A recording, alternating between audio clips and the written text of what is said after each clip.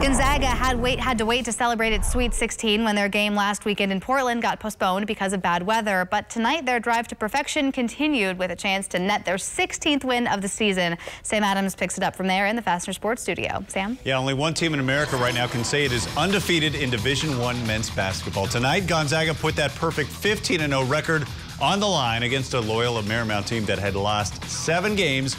But 5 of those had come by 6 points or less. Let's take you to the kennel for a crowd in the kennel, I guess we'd call it. GU leading by 3 midway through the first half. Shimon Karnowski, you're going to have to take a second look here as he kind of throws one up off the glass.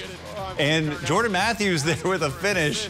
The accidental assist, perhaps. Zags up by 5. And then Karnowski, more, I guess, traditional scoring there, as Karnowski scores 11 first-half points. He finishes the night with 17. Zags go up 29-24.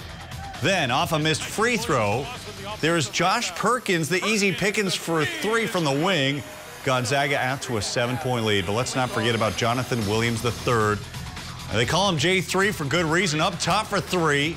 46-35. Bulldogs by just 11 at halftime. And when I say just 11, you'll see why. As Gonzaga pulls away in the second half, Matthews on the drive, bucket and the foul. Suddenly, that lead swells to 18.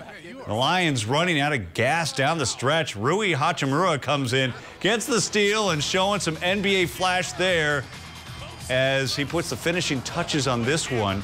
Gonzaga rolls to the victory, 93-55. Again, Karnowski leading the Zags with 17 points. 6 players for GU in double figures. With more, we send it to Greg Heister.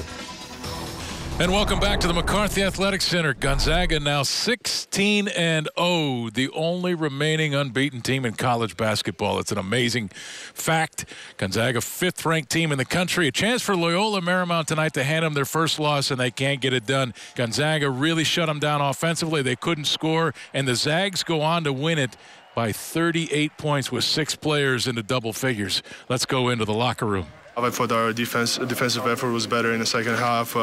We won the rebounding battles. So that was a huge issue for us in the previous games. I'm just happy about our effort, our energy. I thought we came out in the second half more aggressive, and I thought that would give us an edge to win this game. In the second half, played great defense.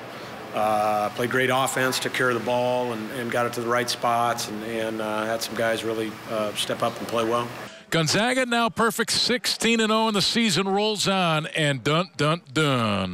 The big showdown with St. Mary's here at the McCarthey Athletic Center on Saturday. You don't want to miss that one. That's going to be a dandy. That'll do it for now. Let's go back to you. We're here at the McCarthey Athletic Center.